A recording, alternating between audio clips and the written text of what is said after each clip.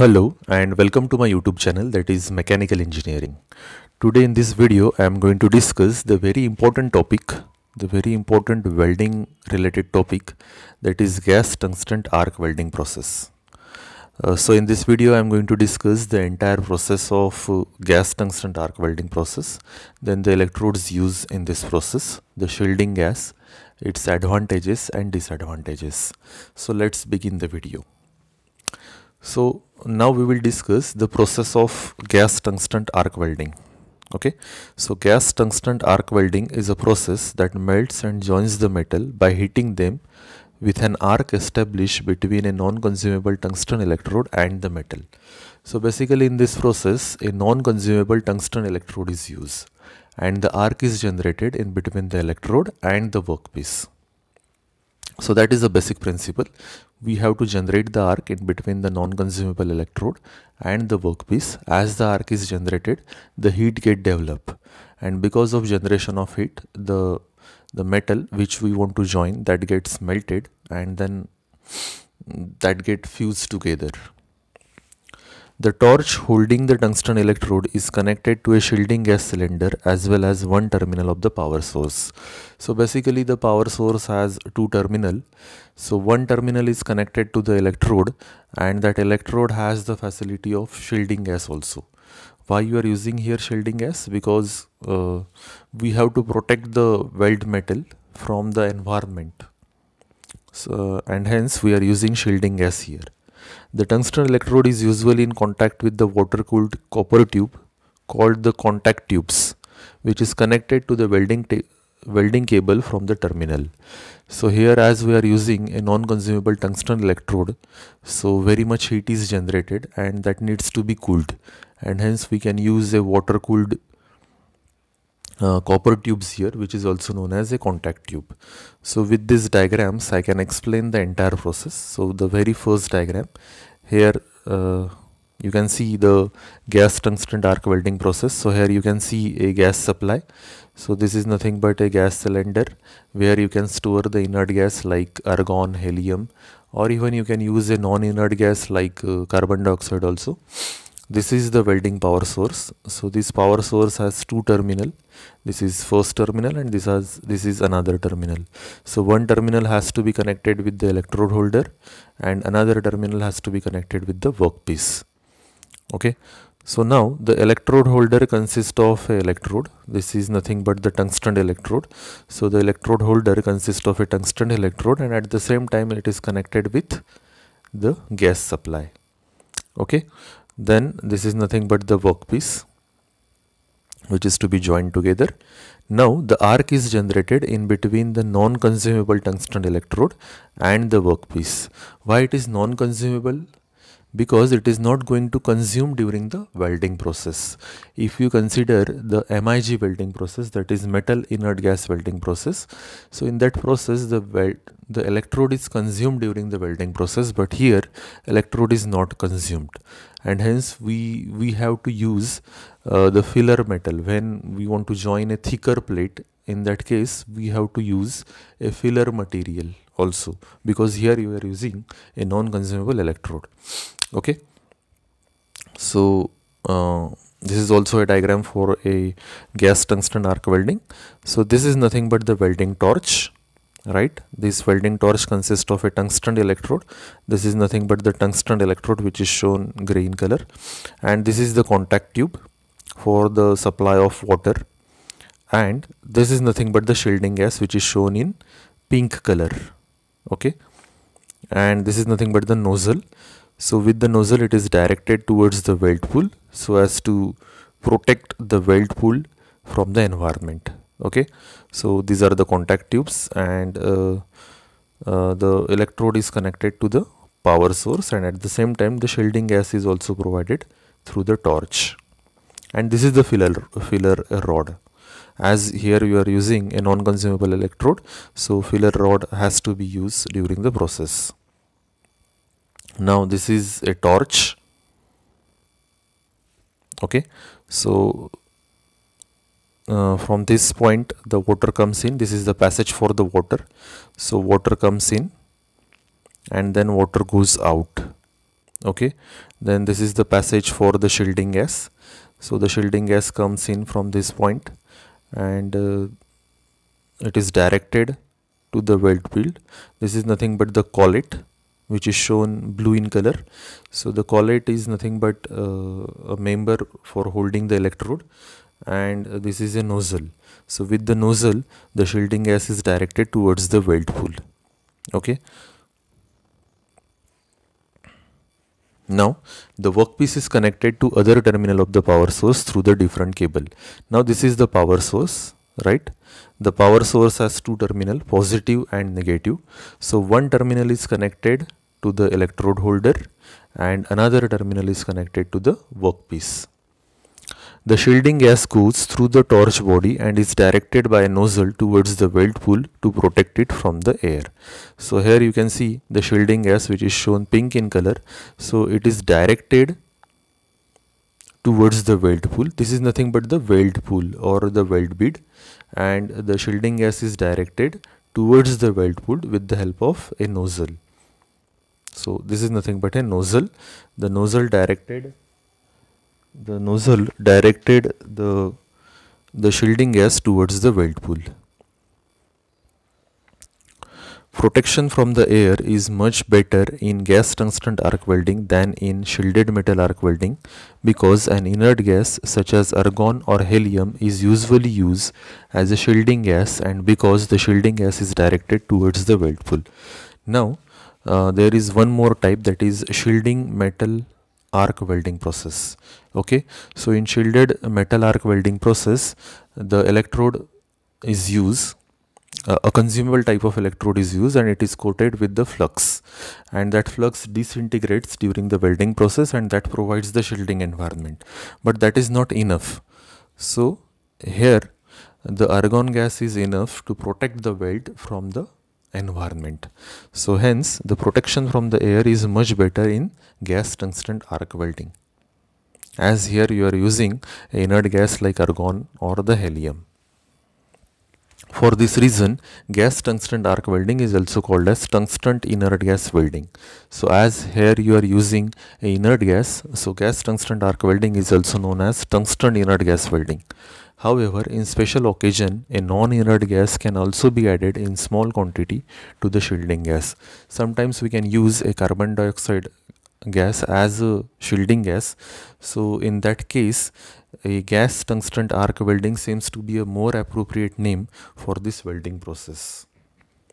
When a filler rod is needed, for instance, for joining a thicker metal, it can be fed either manually or automatically into the arc. So here you can see the filler rod. This is nothing but the filler rod. Whenever we want to join a thicker plate, in that case we have to use a filler rod. So we can supply the filler rod either manually or automatically.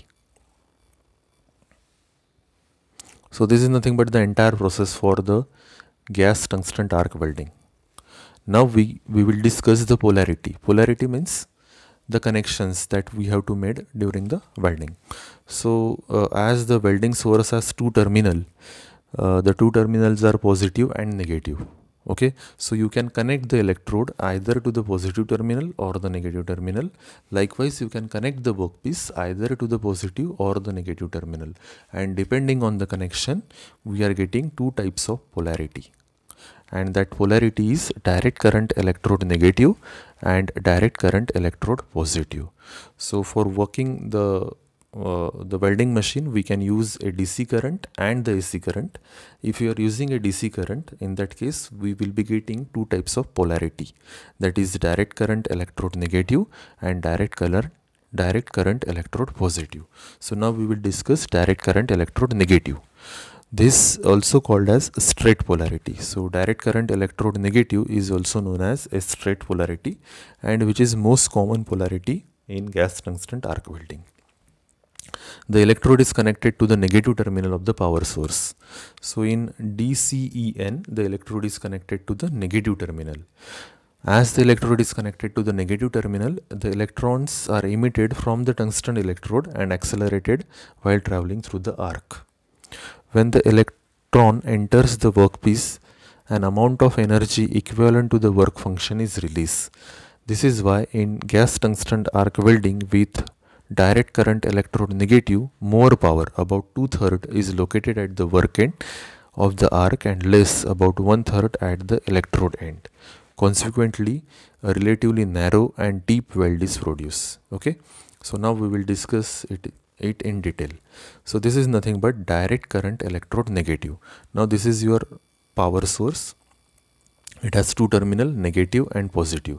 Here the negative terminal is connected with the electrode, the positive terminal is connected with the workpiece. Okay, so as the electrode is connected with the negative terminal, the electron always starts from negative to positive. So the electrons are emitted from the electrode and it starts moving to the workpiece. So the arc is generated from the electrode towards the workpiece. The electron will collide over the surface of the workpiece. So more heat is generated at the surface of the workpiece. About 2/3 heat is generated at the surface of the workpiece, whereas 1/3 heat is generated at the electrode in direct current electrode negative. So here you can see this is nothing but direct current electrode negative. This is the workpiece. This is the workpiece and this is the electrode. So electron starts moving from the workpiece to from the electrode towards the workpiece. So more heat, that is 2/3 heat, is generated at the workpiece and 1/3 heat is generated at the electrode, and hence we are getting a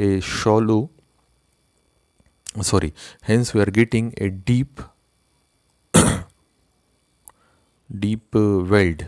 Okay, so hence we are getting a narrow and deep weld at the workpiece. So here you can see, narrow and deep weld. This is a narrow and deep weld at the workpiece with direct current electrode negative, which is also known as straight polarity. Now we will discuss direct current electrode negative polarity. Negative we have discussed. Now we will discuss direct current electrode positive. This is a reverse polarity. The electrode is connected to the positive terminal of the power source. The heating effect of the electrons is now at the tungsten electrode rather than at the workpiece. Consequently, a shallow weld is produced. The positive ions of the shielding gas bombarded the workpiece, knocking off oxide films and produce the clean weld surface. Therefore, direct current electrode positive can be used for welding thin sheets of a strong oxide forming material such as aluminum, magnesium, where deep penetration is not required. Okay, so now we will discuss in detail. This is nothing but direct current electrode positive. So your power source has two terminal, negative and positive. Now the electrode is connected to the positive terminal and the workpiece is connected with negative terminal. So as the workpiece is connected with negative terminal, the electron starts moving from the workpiece towards the electrode. So more heat is generated at the electrode and less is generated at the workpiece. So whenever you want to produce a material with less thickness, in that case direct current electrode positive polarity is used, because less heat is generated at the workpiece. Again, we are getting a cleaning action in case of direct current electrode positive. So here you can see the 1/3 heat is generated at the workpiece, whereas 2/3 heat is generated at the electrode. Here 1/3 heat is generated at the electrode and 2/3 heat is generated at the workpiece. So this is the difference in between direct current electrode negative, that is straight polarity, and direct current electrode positive, that is reverse polarity. Now next type, that is AC current. So with AC current, as it is the alternating current, we are getting half of the heat at the electrode and half of the heat at the workpiece, and at the same time we are getting cleaning action also. So this is all about your polarity. Now the electrodes. So here in this process, a non-consumable tungsten electrode is used and it is coated with different color like yellow, red. Here you can see the electrode is coated with the green, yellow, red. Okay, so either you can use a pure tungsten electrode or you can use the tungsten electrode with 2% cerium or thorium, which is having better electron emissivity and current carrying capacity and resistance to the contamination that pure tungsten electrode do not have. Okay, so the tungsten electrode will have 2% of thorium, because it has a 2% of thorium, we will get a better electron emissivity, and as a result of as a result of it, arc starting is easier and arc is more stable. The electron emissivity refers to the ability of the electron tip to emit the electron. That is nothing but electron emissivity. A lower electron emissivity implies a higher electron tip temperature required to emit the electron, and hence greater risk of melting the tip. If the more temperature is there at the tip of electrode, in that case there may be a chances of melting the electron tip, electrode tip. Okay, so that is all about the electrodes used in GTAW. Now the shielding gas. So here we can use the inert gas as a shielding gas. So both argon and helium can be used as a shielding gas, but argon having certain advantages over helium. Okay, since it is easier to ionize the argon than helium, arc initiation is easier and the voltage drop across the arc is lower with the argon. Also, since the argon is heavier than helium, it offers more effective shielding and greater resistance to the cross draft than helium.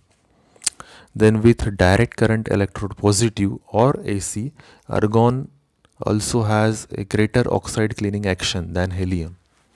These advantages plus the lower cost of argon make it more attractive for GTAW than helium. So most of the time argon gas is used as a shielding gas in case of tungsten inert gas welding. Now the advantages of TIG. Gas tungsten arc welding is suitable for joining thin section because of its limited heat input. So it is mostly suitable for joining the thin sections. It can also be used to weld butt joints of a thin sheet by fusion alone, that is without addition of filler metal or autogenous welding.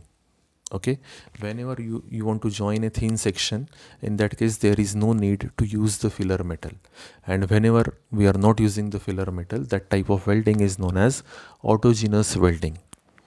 Since the gas tungsten arc welding process is very clean welding process, it can be used to weld a reactive metal such as titanium, zirconium, aluminium and magnesium. As there is a cleaning action in GTAW, we can use a GTAW welding process for welding a reactive metal like titanium, zirconium, aluminium and magnesium. These metals cannot be melted with the help of shielded metal arc welding process, because that is not enough for providing the shielding effect. Now the disadvantages. The deposition rate in GTAW is low, as it is mostly it is a manual process.